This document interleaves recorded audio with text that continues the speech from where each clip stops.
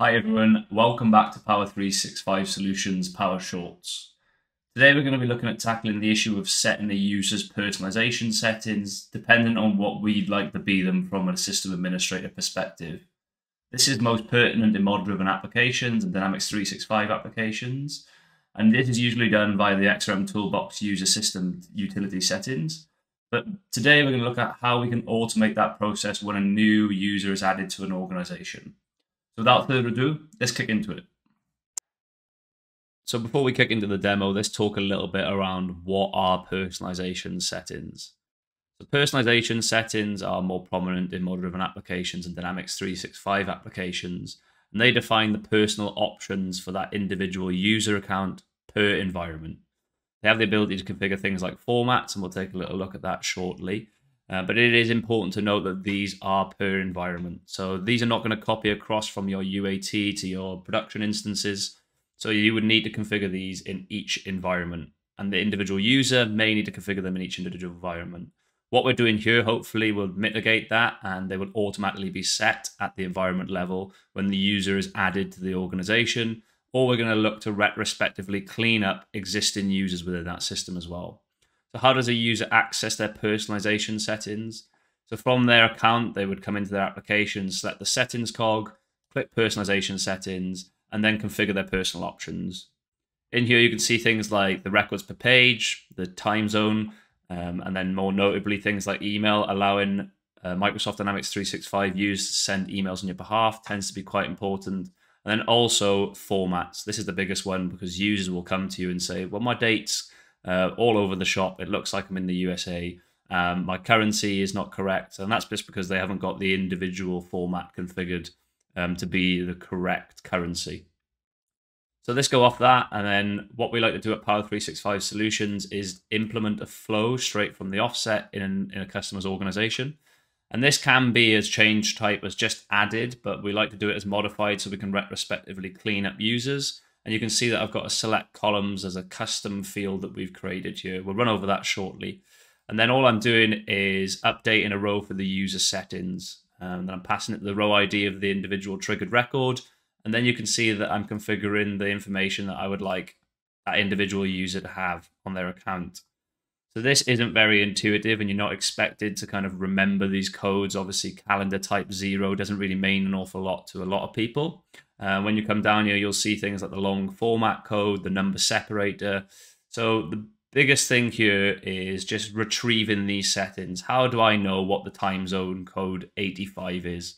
So the best way to implement this is to go to your individual account. Obviously, in this instance, I'm logged in as myself.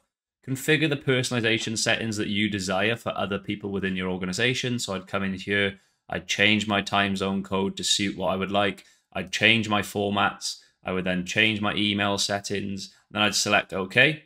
Once that's done, I would like to get this as an exemplar record. That's pretty straightforward. All you can do is just create an on-demand flow.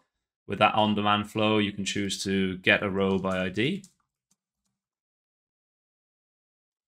And then I can just simply pass it the ID parameter from the URL of my individual account. So I've gone to my user record and I've selected the parameter of the ID. We go back to the flow, we can select the users table or user settings table. Note here that you've got two settings tables. You've got the user settings with the lowercase and the user settings with the uppercase. Look at the logical name. So look at the user settings and the user settings collection. It's important to note that we want to be setting the user settings collection in this instance. Then we can go to the user settings collection. We can paste in the ID of the example user. We can press test, choose to do it manually, save and test that. This is going to go and retrieve all the personalization settings that I've configured for my individual account. And then now we'll know exactly what all those codes mean that previously meant nothing to us. We can now copy them into this flow or make note of them into a kind of a OneNote and then pass them on every single time you implement something for a customer. Because obviously this may differ dependent on what customer you have and what customer type you have. You can see now that I've got the row by ID. The user ID is simply the user ID of the record. It's the same on the user settings. And here you can find out everything like the calendar type, the currency format code, the currency symbol, which is currently the dollar. the date format code, and you can start to copy these across to your desired flow process. So how is this done usually? This is usually done via XRM Toolbox tool, the user settings utility. Here you have the ability to load user and settings. You can select all those individual users. You can apply the personalization settings you'd like them to have. And then you can select update user settings. Main issue with this is that it's ad hoc, and obviously it's not going to be autonomous. It's not going to be when a new user joins your organization. You kind of have to remember to do this on a scheduled basis. We don't like that. We don't like the intervention part. We would like to do this straight from the offset. As I said, this is what this Power Automate flow is doing, so there's no need to go for that system utility settings. Now we've got the desired settings for that individual user based off the example that I've generated here. We can take a little look into what I'm doing with the settings trigger. So on the user record, I have a settings trigger field. It's just a simple date and time. And then all I'm doing is creating a real-time workflow that is an on-demand process and also triggers when the record is created. It's at organizational level, and I'm going to run it in the context of the owner. And all it simply does is just updates that user table and updates the field, in particularly the settings trigger with the modified on of that individual user account. This is now going to act as a triggering process for my flow. I've talked about this in previous PowerShort videos, but this is a real useful feature.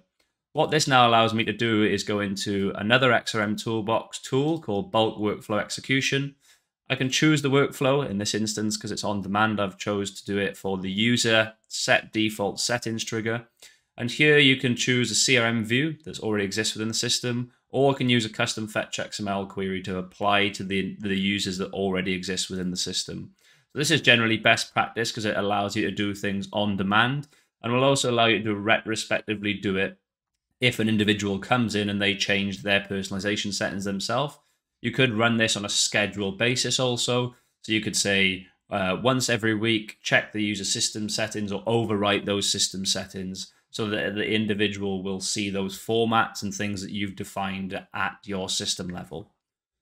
So if you go back into the flow process, you can see here that it's going to work by if I manually test this flow. I'll go back to my individual user record. I'll select flow and I'll choose to run the workflow. This will then apply those individual settings. We'll come back to a Power Automate flow. We can see that the process is actually running, hopefully successfully. Yeah, it updates the row user settings. We'll go back to my individual application. I'll refresh it. And here I'm going to be checking the personalization settings. Notably, let's take a look at the formats. So if you go in the personalization settings, you can now see that my time zone code has changed. This is generally one of the biggest things within an application, because if you've got some date fields configured as user local, it will depend on what their time zone code is configured as. In this instance, obviously it's GMT plus 00. That takes into account kind of BST. So we'd like that to be applied to every single user account. You can see that obviously updated in this instance from GMT to this GMT plus 00. Hopefully that's been helpful. If you've got any comments, please leave them below. If not, I'm going to see you in the next one.